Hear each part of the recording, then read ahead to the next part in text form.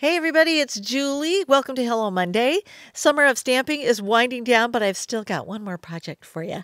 I'm going to be using the Good Vibes Only hot foil stamp today, and I wanted to create a background for it. That was kind of a really cool rainbow background, and I've been working with these colors all summer long, and I love the combination, so I'm just going to roll with it. I'll have the colors listed down below. These are water-based dye inks by Catherine Pooler, and I'm using those blending brushes, and I started with yellow first because I know that's going to be the color that's the easiest to cross-contaminate. So I'm going to start with that one first. And I'm working towards the upper third portion of my quarter sheet of Neenah Solar White. So this is 80-pound Neenah Solar White I'm working with. And then I came in with my other colors. Now I wanted to talk a little bit about some ink blending tips that I shared during a recent YouTube Live with Ellen. And I talked about how I like to hold my brushes out towards the far end. And the reason for this is I love that beautiful soft blend that you get, but I'm often too heavy-handed. And I finally figured out that these brushes give me the best soft blended effect without harsh lines if I hold out towards the end of the brush. And that way it's just the weight of the brush itself, not the weight of my hand that's applying pressure. And then if I want to, I can grip it closer to the head of the brush if I want to deepen that color or intensify that color. Another thing that I learned over the course of using these brushes that once I do want to intensify that color, I'm going to tap against my work surface here just to make sure I know what I'm working with here. And sometimes I don't need to load the brush from the get-go. I can start off with a light application of that color, especially when it's a dark color like this Tutti Frutti, and just test it first against my work paper here and then load up if I need to. So it's always a good idea to just check out what you've got on that brush before you start blending, because it's a lot easier to add more and intensify than it is to take it away, right? You ask me how I know. So now I've cut a piece of this beautiful Aurora foil. It's kind of a silver with a holographic effect. So it's I want to say it doesn't have a pattern to it, but it's got this gorgeous holographic reflective element to it that's very rainbow, oil slick kind of effect. And I took my piece of foil, and it's cut a little bit larger than my hot foil stamp, and I anchored it down on the left-hand side of my paper first, and then I grabbed another piece of washi tape and I pulled it taut. Not super tight so that it was buckling the paper, but it's taut against the paper surface, and I'm finding that this gives me really great foiling results.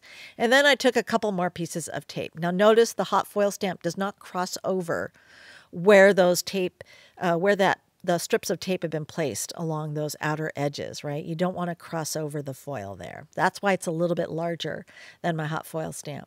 Now I'm going to prep the platform here. This is the Gemini foil press, and I turned on the power button on the right and then the power button there on the control panel, which then turned on the lowest heat setting, and I set my timer to 15 seconds. I'm going to wait until that light turns green and it beeps at me, and then I'm ready to take my project. Now notice I flipped it over so that the hot foil stamp is getting placed directly onto the heating element, right?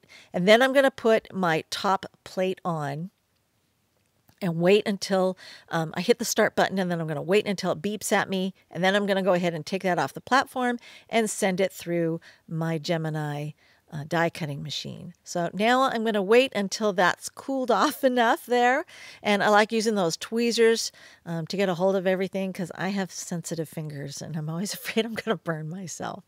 So once it's cool enough to the touch, I'm going to go ahead and very carefully remove the washi tape on the other side, and I kind of slow the camera down a little bit here so you can watch me working.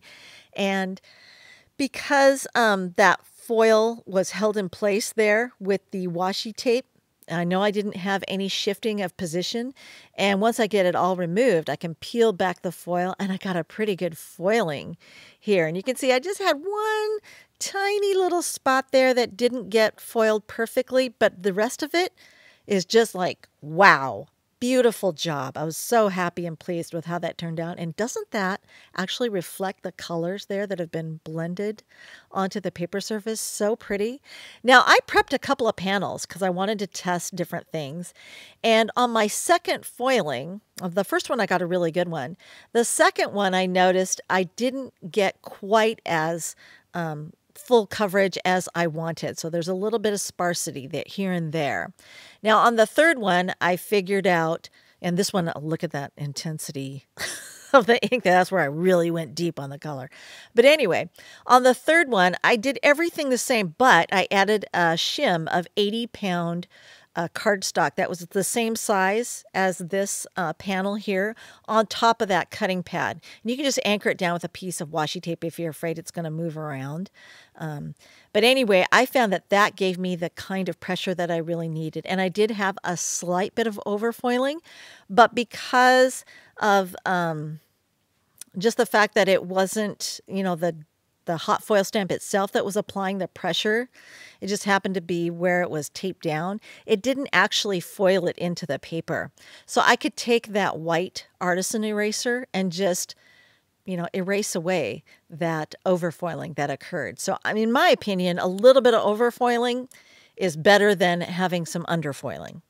So then I trimmed my panel down, and once I got to this point, I decided I wanted to give it a little bit of a retro vibe. So I took my corner rounder. This is the We Are Memory Keepers corner chomper, and I just rounded those two opposing corners, and then I just popped it up with foam tape onto a standard A2 base card of white, and I thought it turned out fabulous. And use those as a starting point for your hot foil stamping, and I think you'll find with just a few slight modifications maybe that you might need to make, you'll get some good results.